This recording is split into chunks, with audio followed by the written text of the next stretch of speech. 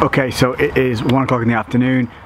Full fasted morning. The entirety of doing this high fat diet, I've been doing intermittent fasted, like I said, in the full day of eating. Video link below if you haven't seen it. And so this is me hydrated. I've had a cup of tea. I have been sat out in the sun whilst doing that, which has kind of got the blood flowing a little bit. Done a little bit of stretching, and after this I'm going to go get my carbs in alongside some fats before going to training, and then hopefully you'll see a difference between then and now, and also hopefully you'll see a difference between now and the previous update. On a morning weight of 178.8 pounds, I am on uneven ground, so I'm a little bit lopsided here. Damn, that's me. Saffron sea, while I'm with a boss slim and the same Basti. A same Pompeii, while a lot of long J. Think I'm in Coachella with a crib in LA. Staring at the stage, singing Sonny, that's me. Bump that head when it's sailing out seas, and I make them bands. Get my ass started with a pair like that. Man, I think I'm a dream. I'm a dreamer, now I wake up in the state that I've been doing too much. Other things on me to flourish, you ain't focusing. Now I'm going to take in carbs, fats, hit the gym. Today I'm going to be hitting up some hamstrings, shoulders and abs. Although if I do a lot of abs they're going to swell up, so that might be an issue when we compare. And little accessories like forearms and diddly doodle. So pre-workout will be these, which are honey covered cinnamon cashew nuts, 50 grams of those, and probably a little bit overripe banana, but 20 grams of carbs.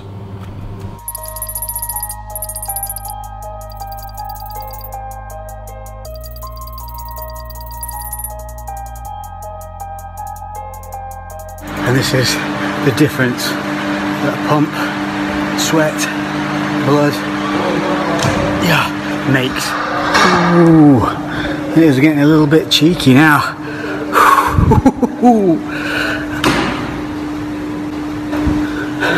No Photoshop necessary, people. Right, so literally just straight back from the gym, just pulled up in the driveway. I tried to keep the air conditioning off whilst I was in the car, so I was trying to keep some fullness looking, and we'll see what the difference is from an hour ago. Again, I didn't really train anything other than shoulders. The rest of it was hamstrings. One thing I have noticed is a definite increase in that dry look. Much more detail in the shoulders, chest. I'm going to say it straight, you're not dry. What it means is just that the water in the muscle and not between the muscle and the skin.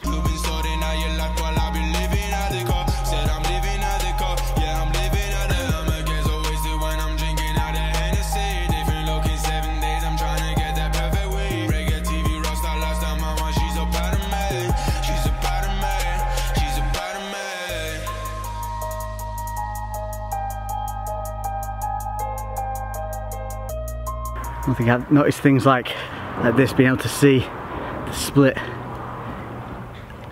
lot of those fibers in the biceps.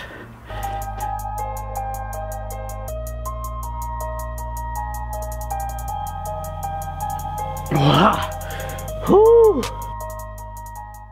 I think you can definitely see that the physique tightens up during training when you get that pump. You're taking some carbs to help fill that glycogen within the muscle, helps push it against the skin a little more. I didn't take pre-workout, I didn't take a pump agent. If I do that, this would look even crazier, like I really do swell up.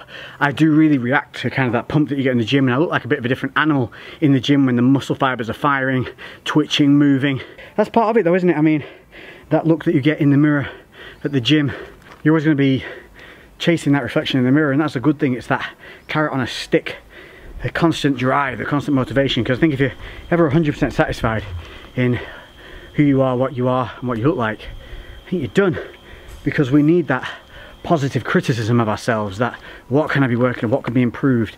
Let's take that little bit of a weak area and start making it strong. And that's the kind of mentality you need to have, and that's what's so important. As well, the lack of bloating is a huge thing. So I've definitely found that my midsection here when I'm waking up, all through the day, it's feeling less bloated. There are still times in and around training, before and after, where I do kind of feel a little bit like, a little heavy here.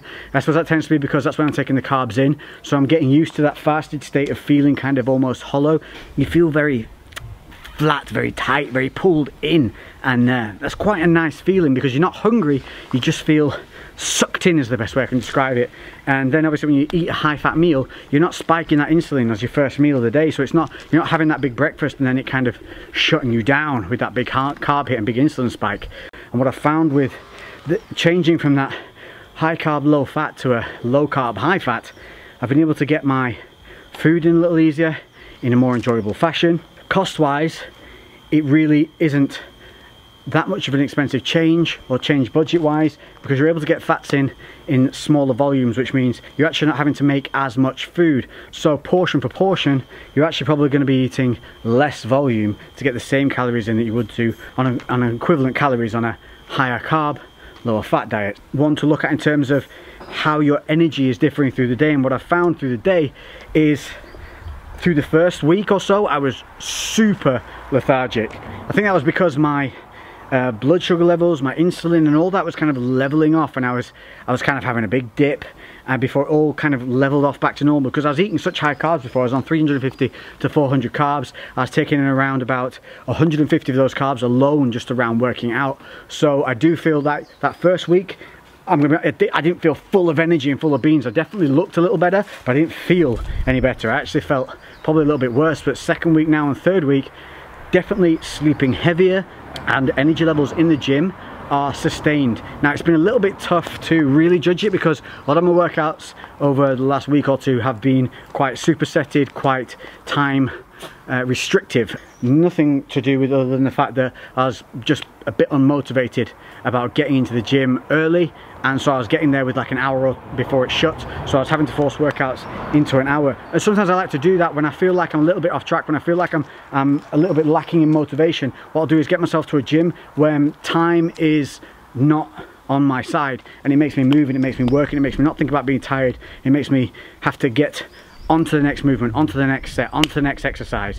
Like I said, I train a lower volume per session but a higher frequency, so I'll do more body parts in a session, so the overall volume's the same, but I'm spreading it over 3 body parts instead of 1 or 2, but I'm training each of those body parts at least twice a week, so they're getting hit, if not a little bit more than if you do them on singular body days. But that works on a benefit of growth and maintenance and progression, because by hitting the body parts on a more regular basis in a 72-hour period, you are encouraging that protein synthesis and growth within that muscle more frequently. You're stimulating it more often, and force the body to want to keep the muscle, keep the way it looks. And by utilizing it more frequently, we are 100% creating that scenario. It's also going to be joint sparing, it's going to be central nervous system sparing. More important than anything, it's more fucking interesting. When you get in the gym, you're doing more body parts, you're doing more movements, and you are rotating through faster. So your interest in the sessions becomes greater. And if you're going in and it's, say, hamstring day, and you fucking hate hamstrings, you're not going to put your all into that, especially if you're on a day of low motivation. But if you're going in and hamstrings is intertwined with biceps, which you love, I guarantee that you're going to push through that session harder than you would if it was just the other one. Makes sense? There's so much I could go on here, but I don't want to make these videos too long, and we're going to be covering all these things in depth week to week as this goes on with diet, to see how I progress and how I change. And I keep saying it over and over again. It's time plus consistency. This is not a quick fix. This is a long-term goal. You know, you can change your body in 12 weeks, it's 100%. If you are dedicated and you stick to it in those 12 weeks, yes, 100%, you will change, you will get better, you will look better. But it's what you do afterwards and what you continue to do after that that's going to dictate how you look. Because it's useless looking good for 2 or 3 weeks of a 52-week year. That isn't healthy. That's not what we want. We want you to be able to get up every morning, look in that fucking mirror and go, I'm proud of that person looking back at me. I earned what I see in that mirror, and I'm not fucking done yet.